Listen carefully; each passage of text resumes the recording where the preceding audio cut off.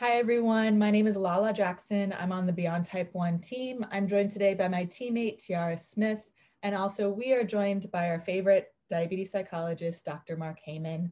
We have been speaking to Dr. Heyman throughout the past year about all of the things that we're hearing from you that you're dealing with, but we've been asking it in the forms of the things that we are also dealing with because we are right here with you, dealing with COVID, dealing with diabetes, and all of the things that come with it.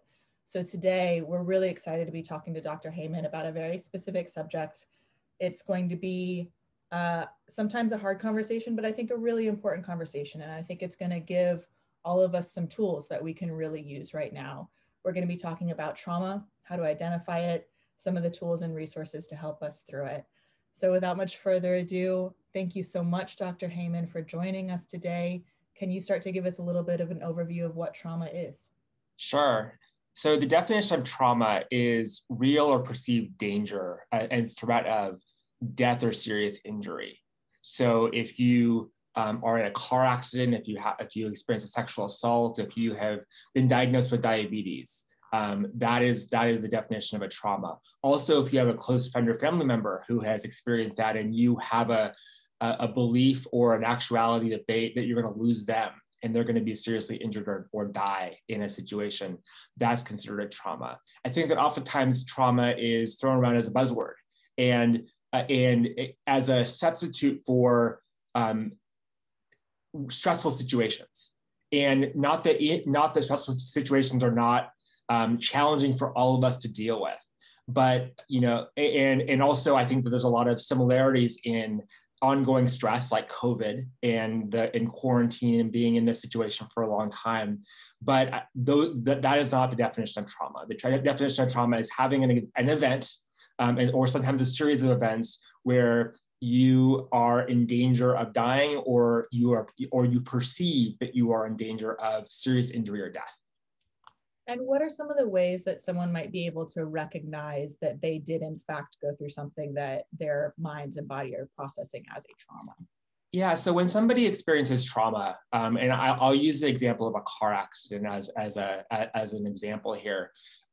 Generally speaking, what happens is your anxiety level increases, and that's a natural thing. We would hope that would happen because it's your body's way and your mind's way of keeping you safe. And what happens is you have a couple of symptoms. Oftentimes you have what we call re-experiencing. And so you have either intrusive thoughts or you have nightmares around that event. You also have what's called hypervigilance, which means that you are, for example, with a car accident, you may be nervous to see a car, or nervous the first time you drive after your car accident. So you're going to be vigilant and kind of being on guard. And then the third symptom that we see is what's called avoidance. And that's exactly what it sounds like. You avoid situations, people, things that remind you of that trauma. But when those happen, those aren't problematic in and of themselves. Those are actually a really natural response. What the challenge with trauma is when those symptoms of re-experiencing avoidance and hypervigilance stay with you and they don't resolve, because naturally they should resolve. But when you get stuck in those symptoms and you stay there in that hypervigilance, avoidance, and re-experiencing state, that's where it becomes really problematic for us, because the context is different in your life, because you're not in danger anymore, but your body and your mind is telling you that you are still in danger. And that can cause all kinds of challenges in our functioning and our ability to live in the world in a really effective way. That totally makes sense. I want to go through some of the things that I've heard on Dr. Internet to debunk some stuff and maybe verify some stuff. One of the phrases that I've heard is that you can't process trauma while you're in it. I don't know if that's true or not. Can you clarify that statement? Yeah, I think that's probably a fairly accurate way of putting it, because when you're in a traumatic event, or you're experiencing a traumatic event, or you're experiencing ongoing stress, your goal is to keep yourself safe. And so if you are on guard because there is a danger coming at you, either perceived or real, and you want to stay alive, and your mind is telling you to stay alive, your mind doesn't have the capacity to process that. Your goal is to stay alive. It's kind of like having a low blood sugar. Like when you're low, like all you want to do is eat and get your blood sugar up, because your body knows that if you don't do that, you can get yourself in some really big danger and really big trouble there. And so, not that trauma and low blood sugar are in any way equated, but it's kind of this, it's the same concept. Your body is telling you, like, I need food. Your body's telling you, your mind's telling you, I need to get out of this situation. And you cannot process something while you are in it, because those symptoms that we just talked about are actually really helpful for you. They're keeping you safe in that place. When you're outside of that situation and those symptoms continue in the long term, that's where things get challenging. That's where the processing really needs to happen. I hear you completely. Before we get into kind of the tools and resources that we can use with Tiara, I wanted to first jump into an assessment. If I think I may have been through something, or I don't think I've been through something, what are some tools I can use to just kind of assess where I'm at?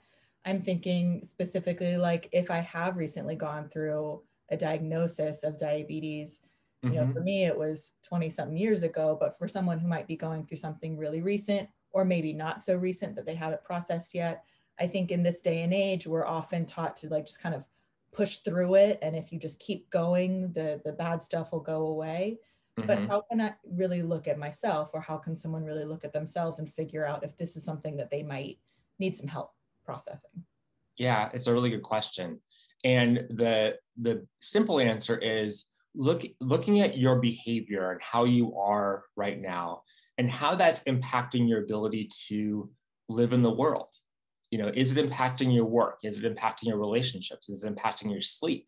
And if you're having trouble in your relationships because of a diagnosis with diabetes, or because of some other trauma, that's really making you stay away from relationships or be over dependent on relationships. If you're having trouble sleeping and you're having nightmares on a regular basis, and that's impacting your ability to work because you're so tired, if you're not able to focus on your work, those are some really good signs that you might need help, because the trauma is not resolving on its own. Again, I look back to, using the example of a car accident. So imagine that you get in a car accident today, God forbid. And so you get your car towed, you get it fixed, and it comes back to you. And so you go and you get in your car and you drive it for the first time, maybe next week after it's all fixed up. You're probably going to be a little bit nervous. And that's normal. Like you just experienced something pretty traumatic, and now you are trying to kind of, move or process that and move through it, and show yourself that driving is generally a safe thing. Although the thing that happened to you that one time is a one-off, but you're going to be nervous, and so you do it. But the more you're able to drive and see that you're safe driving, then the easier it gets.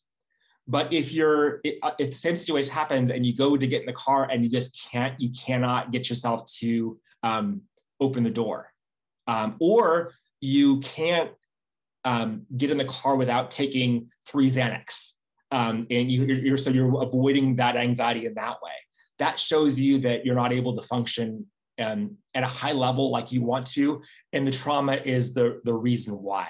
And that's a good sign that you may need some help. So moving into tools and resources, I'm going to pass it over to Tiara. Thanks, Lala. And thank you, Dr. Heyman, for just breaking all of that down when it comes to trauma. While you were talking, I was thinking, this is probably the best example of collective trauma that we've been through in our lifetimes with COVID. Yeah. And I feel like we're still in that state of hypervigilance and sensing danger. And I think as people with diabetes, we know that our risks of severe complications or even death from COVID are very real. Yeah. But we are starting to see that sort of light of the tunnel. People are getting vaccinated, but I don't think that means that the trauma is going to just go away. So what are some ways that we can start to process our traumatic experiences, especially as people with diabetes going forward? What are some tools that we can use? I think, community is really number one, both using the resources of the community that we have, but also talking about it and just being open about how this experience has impacted all of us, and it impacted us individually and impacted us as a society. I think that's number one. I think the number two thing is really using the data to drive our behavior. You know, I've talked to a lot of my patients recently about this. Many people who have been very, very isolated because of COVID, both because there's nothing to do, but also because they have fears about it. And talking about what's going to happen next once they get vaccinated or once the world opens up. And there's a lot of people who are really, saying, I'm not sure I'm going to be going out until 2023. And my response, and that's a really kind of scary and a really kind of a hopeless place to be. And my response to that is, up until now, and even right now, going out, not going to restaurants, wearing a mask, all of those things, those are really important things. Those are really functional. And so, and those things are keeping us safe. But there's going to be a time in the future, hopefully sooner rather than later, when those things are not going to be necessary anymore, and they're not going to be helpful anymore, and not socializing is not going to be helpful anymore.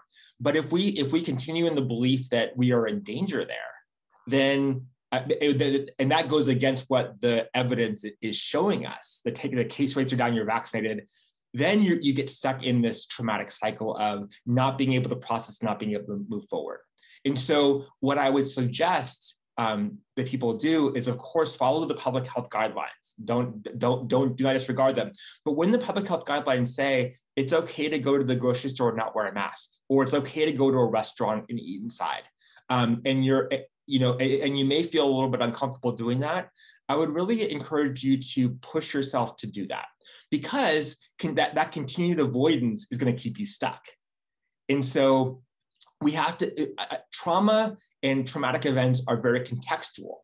And when you're experiencing the trauma or when you're in danger, those types of behaviors are keeping you alive. But when the context is different, those types of behaviors are keeping you stuck. And it's important to recognize that context. And if you're having trouble recognizing that, or having trouble taking those steps when it's safe and when it's objectively safe, that may be a time when you need some professional help, because trauma and PTSD, post-traumatic stress, which is exactly, it's that stuck place after a trauma, those things generally don't resolve on their own. Those are things that really require some help in getting you to a place where you can be more flexible in the world. All of that. And I'll even say, like, there's no shame in getting extra help or professional help. I know for me, I started therapy in COVID just because of like how scary it is. And there's also, we miss the human interaction, right? Not seeing our family, not seeing our friends. And as human beings, we need that interaction. And sometimes you can't always get that digitally. You want to see the people who you love. And we're learning that, okay, there are probably little pods of people who can probably get together. If you're wearing masks, we've learned that if you're outdoors and in 6 feet, you can safely see people you love.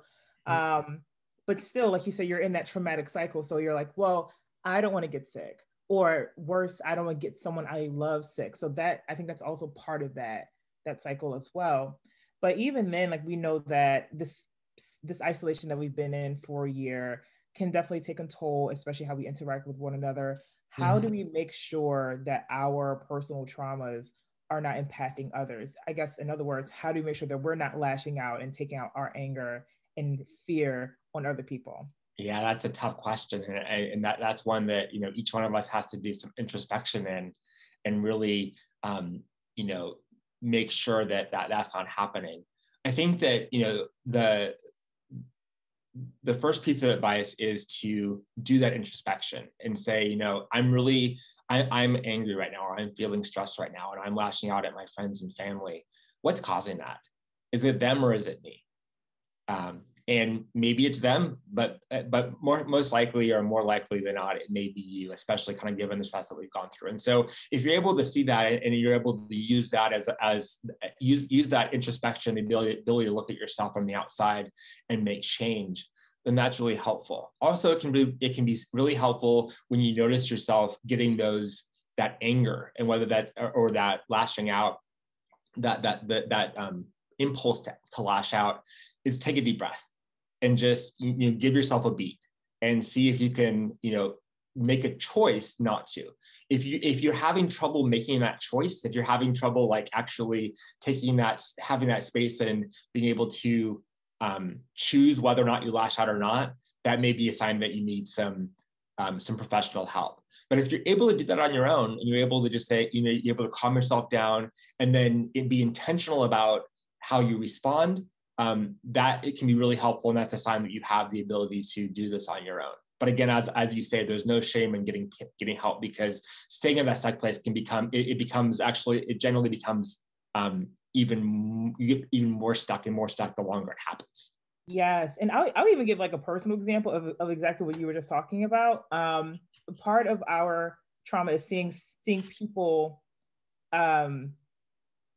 probably travel when people shouldn't be traveling, or doing things that we perceive that that they shouldn't be doing, because we're afraid to do them. And the example I give is, there was someone close to me who went on vacation. They got on a plane, traveled, because they were like, I'm tired, I need a break. And instead of asking them, okay, well, what's going on, how can I help, I went straight to, you shouldn't be doing this, you shouldn't be doing that, you're going to kill yourself, you're going to kill someone else, like just completely lashing out, and not recognizing that I was projecting my fear onto that person. And it wasn't until I talked to a professional, my therapist, about it, and he helped me look at it like, well, have you asked her how she feels about what's going on? Have you asked her do you know if she's assessed the risks? And has she done the research and all of that? And basically saying, it's not about you, it's about the person, close to you. And I found that really helped, because it is taking myself out of it and putting someone else first, and also accepting that person is able to make their own choices, and you have to trust those people are doing everything they can to be safe, whether you agree with what they're doing or not. So I feel like that was an example of my COVID trauma, especially my COVID trauma as a person with diabetes, being projected onto someone else. And I think that COVID, again, back to the conversation we had a minute ago about what trauma is, I think that in some instances this is trauma, but in some instances it's ongoing stress. And in some ways that can be actually even more challenging to deal with, because it's day to day, every day, Groundhog Day, same thing over and over again. And that's stressful for all of us. And so we feel very boxed in and very, have a difficulty just being in the world, because it's hard to right now. And so that sort of stress builds up, and then we take it out on other people. I've certainly been guilty of that as well. Yeah. And, and it's, I think what you said about introspection is right. I think, especially as the world kind of starts to open up, more people are getting vaccinated. So more people they're itching just to get out there. Like, if you're feeling super strong feelings, I would probably say to, journal it out, write it down, and really analyze like where those deep feelings are coming from. Yeah, but I want to say, when we're talking about trauma, and if you are looking for professional help around trauma, I would really encourage you to make sure that you find a therapist who knows what they're doing with trauma. And there's a couple reasons I say this. One is that trauma therapy is hard. It's hard for the person getting the therapy, but it's also hard for the therapist, because the therapist's job here is really to push the person out of their comfort zone. Certainly with a compassionate way. But if someone comes to me who's experienced trauma and they say, I'm really worried about leaving my house because I'm worried that I'm going to have a low blood sugar when I leave my house. Okay, fair enough. if I said, well, then, I think what you should do is just stay home. I think we should, in order to keep you calm, in order to keep you not stressed, I want you to stay home. And that's probably a good thing for you. That's actually doing the exact opposite of what needs to happen. What needs to happen is for us to assess the risk. And then if the risk is at an acceptable level, objectively, is to push the person to become uncomfortable. And that's hard to do. And if you're not trained to do that well, it's easy to get trapped in this way of like, oh, it's going to be okay, stay home. And so finding a therapist who is trained in trauma therapy is important. Can you give some like tips on how people can find or at least interview a therapist to make sure that therapist is actually trained in that, or if that therapist would be for them? What are some common things that you should ask a potential therapist before getting started? So there are a couple of evidence-based treatments for PTSD and for people who've experienced trauma. The three that are, well, there are, I would say that there are three big ones. One is called prolonged exposure. And what that is it is a therapy where the person is asked to recount the trauma out loud and as a way of processing it, as a way of kind of making sense of it, as well as doing things in the world. So making a list of things that are scaring you and that you're not doing, and going out and doing them on a graded level. The other one's called cognitive processing therapy, which is a cognitive therapy which really focuses on a couple different areas, including safety, trust, intimacy, and seeing how the trauma has impacted those areas, and really finding ways to reframe your thoughts and then moving your behavior forward in those areas. And the other one is called EMDR, which is a therapy where it includes bilateral stimulation. So, tapping, which is it's evidence-based because it helps the brain to process it as well as to have those exposures. So asking a therapist how they treat trauma, and if they, and what evidence is in place to support the treatments that they use. If they're not able to answer that question, they're not the right therapist for the person who's experienced trauma. Because therapists who are going to help you dealing with stress with your relationships may not be the right therapist to help you if you've experienced a traumatic event like a diabetes diagnosis, like a car accident, a sexual assault, or or having COVID, or having a family member who's had COVID. And that's just like you wouldn't go see your dermatologist for your diabetes. You don't want to go see a relationship therapist for a trauma-related issue. Thank you for that, Dr. Heyman. I think, Tiara, do you have any more questions before? Oh, no, I was going to say thank you for answering that. Those are really good tips. Yeah. Thank you, Tiara. I think my last question, Dr. Heyman, is I know so many people in our community have loved ones who have also been through some real traumatic events and care a lot about those people. I would love to give some tips to those people as well. If you have a loved one who you can see has clearly gone through or is going through a trauma, but is maybe reticent to recognize that or reticent to get help. I know that I'm certainly not a trauma therapist. I don't know how to help. What's the best way that we can lend support to those loved ones who are going through something? I think the best way is really being transparent about what your observations are about what's happened to that person has impacted them, and also how that's impacting you. So, for example, let's say that your mom is this person that you're seeing is having a lot of trouble because of a trauma, because of COVID, and that's impacting her ability to come over to your house for dinner or to talk to you on the phone, for that matter. And so saying, Mom, I'm really concerned about you because it used to be we talked on the phone every 3 days. And now when I talk to you on the phone once a month, you seem like you're really having a really hard time. And I really want to regain that relationship. And, I want to do whatever I can to do that as well. But, I want to let you know that what's happening for you, it seems to be impacting you a lot, but it's also impacting me. And so what can I do to support you in helping us to get back what we had before? And so I think that kind of that sort of transparency of letting kind of opening the window and letting somebody see a reflection of how what's happening is impacting them, which they may not be aware of, or it may when you're in the middle of it, it's hard to see that, but also how it's impacting you and you, that can kind of give them both sides and hopefully give them the courage and motivation they need to get help if they do need that. Thank you so much, Dr. Heyman. Any closing thoughts on trauma and what we're all going through? No, I think that, the last thing I'll say is that, that we've all experienced stress over the past year, and that it's been significant. And I think it's going to be a little bit of a road getting out of this situation. When things get back to quote unquote normal, I think it's going to be hard for all of us to do that because we're just so used to being in this place of not doing things. And it's going to be really weird to have people in your house again or go to a restaurant again.